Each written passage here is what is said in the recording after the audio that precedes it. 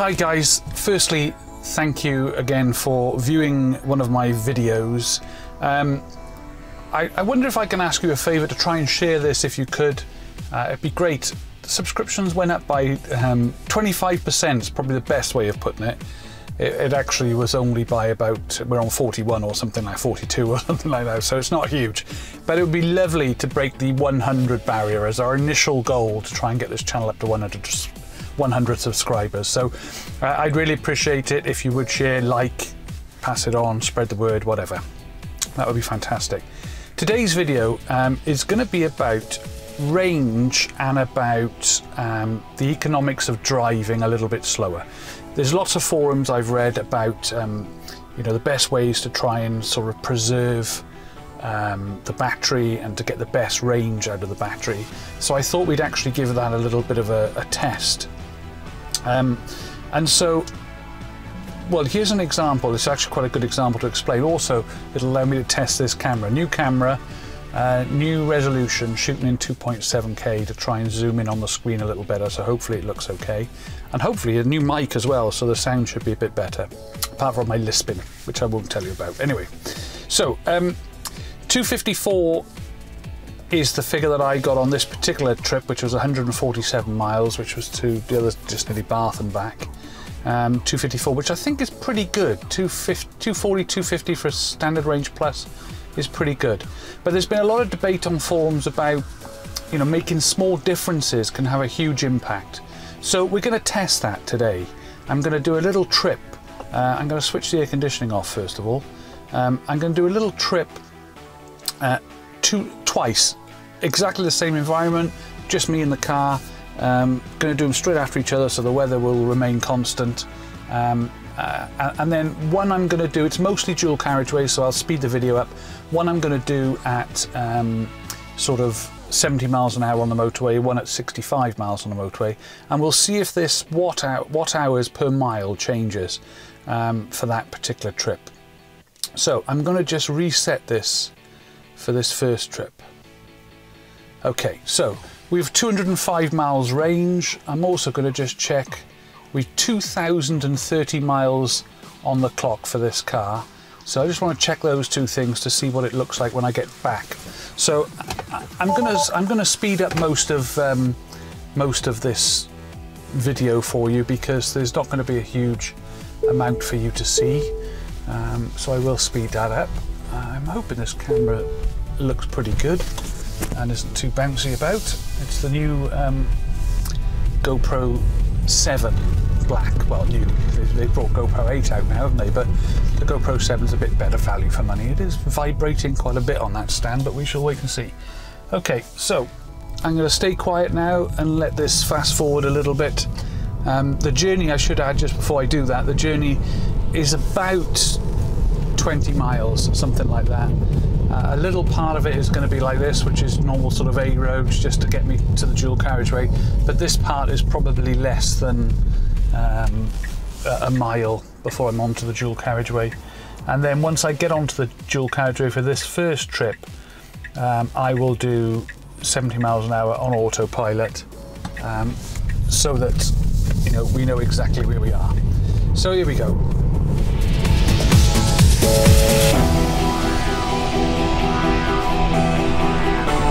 Okay, you join me back now. I've just done the little piece of dual carriageway, which is literally a mile, if that, to the main roundabout, where I'm now going to join the, I think it's the A40 dual carriageway, where we'll do 70 miles an hour constant. I think it's a 9-mile stretch, so 18 miles up and down to the Ragland roundabout. And then we shall do the return trip back to my drive, and when I'm on the drive, that's when we'll look at the figures then to see exactly what we've done as far as how much range guesstimate has gone down, how many real miles have actually gone, and also, you know, what our watt hours per mile is coming at 70 miles an hour. And I'll repeat the exact same trip then at 65 to see if that 5 miles an hour really does make a difference. If I was doing a trip to London and back, you know, you'd be looking at, what, 130 miles each way, 260 mile round trip. The time difference between doing 70 miles an hour and 65 is insignificant, I would say. And if it does have a big impact on the efficiency of the car, then brilliant. Let's hope that is the case. So here we are. We're on the dual carriageway. I'm going to get up to 70 miles an hour and do, to the best of my ability, try and stay at 70 miles an hour. I am, of course, a little bit dependent on other vehicles, but we shall wait and see.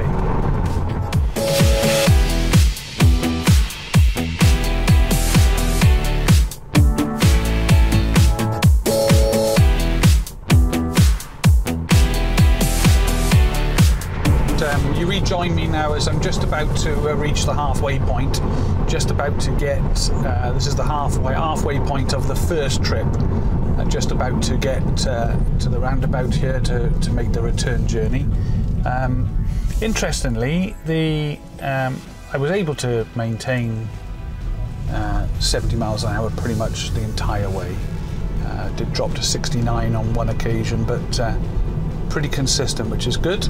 And at the halfway point we are on 244 watts per hour, as you can see on the screen, 9.6 miles, back on the dual carriageway now, so we're going to go back up to 70 miles an hour on autopilot. Just engage autopilot there. It's funny, that's twice that's happened actually on this trip. A couple of little auto steer not available. That's the first time I've seen that happen on this particular road. Okay, so we're on 3 kilowatts that we've actually used now, 265, so that's altered quite a bit since the roundabout even, and 10 miles exactly. So we're back on 70, we'll just see how this return trip goes. Okay, so you're joining me now as we reach the end of the dual carriageway part of our little test, and you can see on the screen in front of me we're on 17.1 miles, still got to drive back to the driveway yet. 5 kilowatts used, and 264 is the watts per mile that we've used so far. So we'll get to the driveway now and have a good look at the first trip's figures.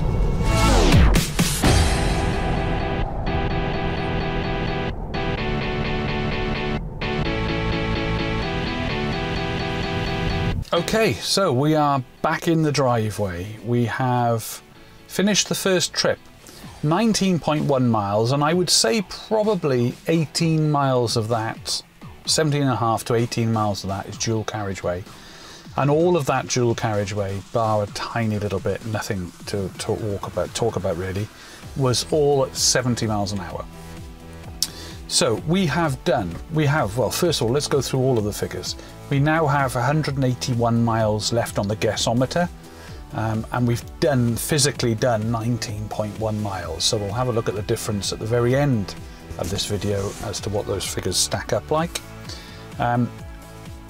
We've actually done 19.1 miles. We've used 5 kilowatts of energy from the battery, and we've done on average 2.48 watts per mile.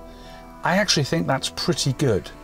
On the basis this is mostly dual carriageway, mostly at 70 miles an hour, the rest of the time at the road speed at the time. And let's just have a little look. That should be right anyway. 2049 should be, those two are actual figures, aren't they? So that should tally up. Okay, so 19.1, 5 kilowatts used, magic figure of 248 and 181 left on the gasometer. So let us now just reset that and take our second trip where the dual carriageway mileage will be done at 65 miles an hour. So just going to reset that. Here we go. And off we go.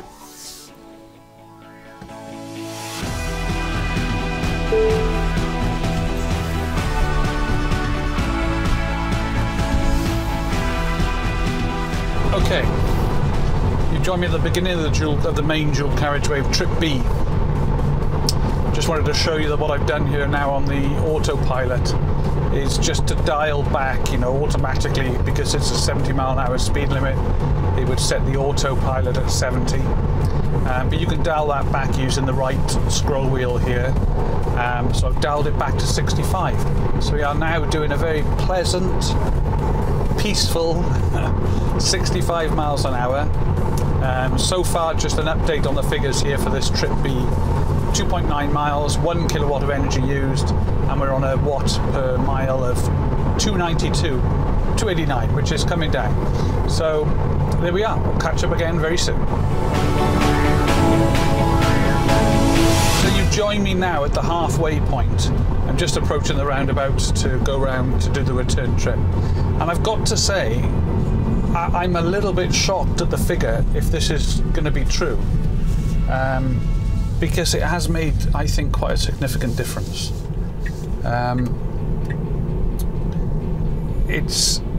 Firstly, I would say it's a bit more difficult actually to stay at 65 miles an hour on a dual carriageway, because you do end up getting behind lorries a little more often and things like that. So it's a little bit more difficult from that respect. Didn't feel much difference. Should have timed it, I guess, but you know, you can work that out, can't you, how much slower it is. I don't think it's a huge difference.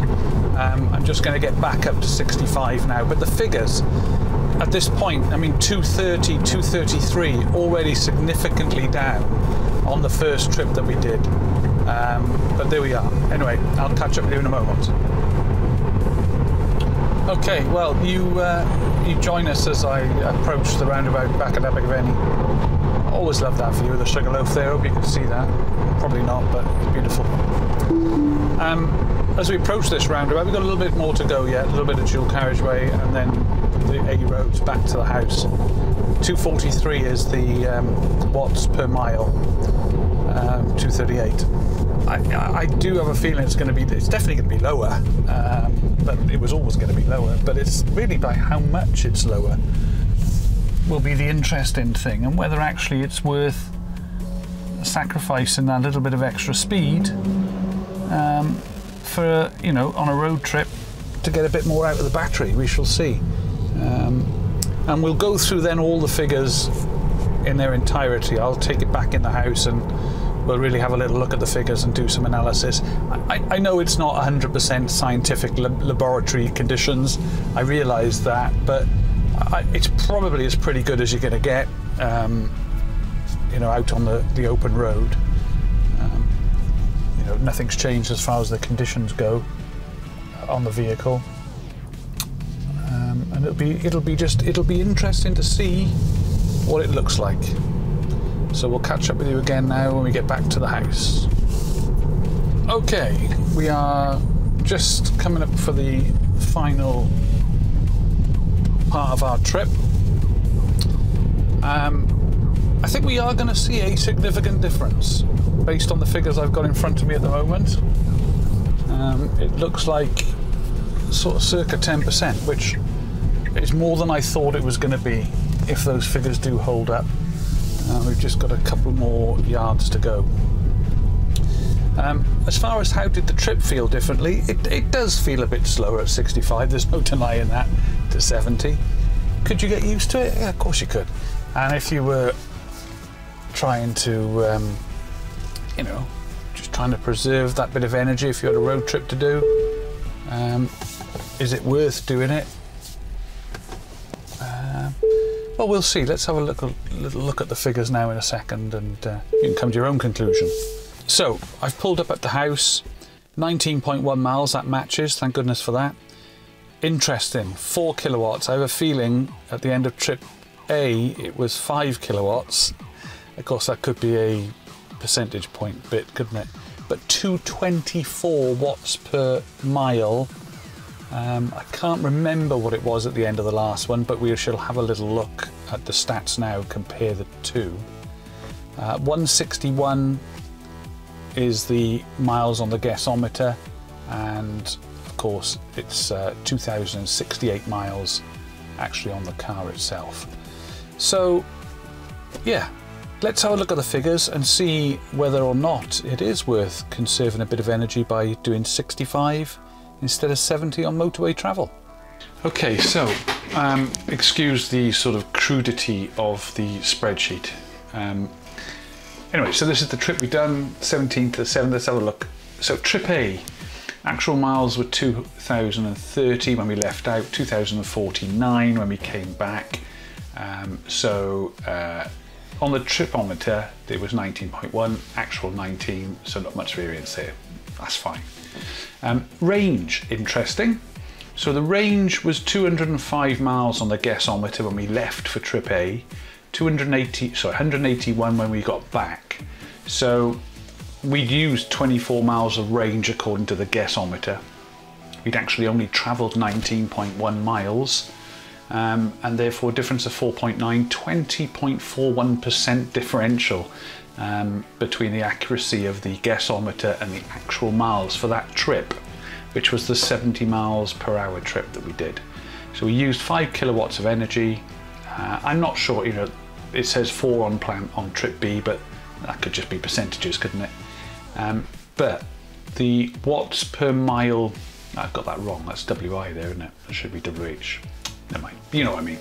Watts per mile of 248 for that particular trip. So 248 is the critical figure there.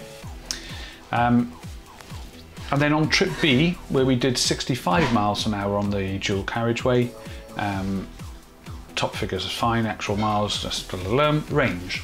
181 at the beginning of the trip, 161 on the guessometer on the return trip, so 20 miles of range used, but actual miles 19.1, meaning a difference of 4.5% versus 20.41% difference between the range, the guessometer range, and the actual miles taken on 2 identical trips, the only difference being 70 miles and 65 miles an hour.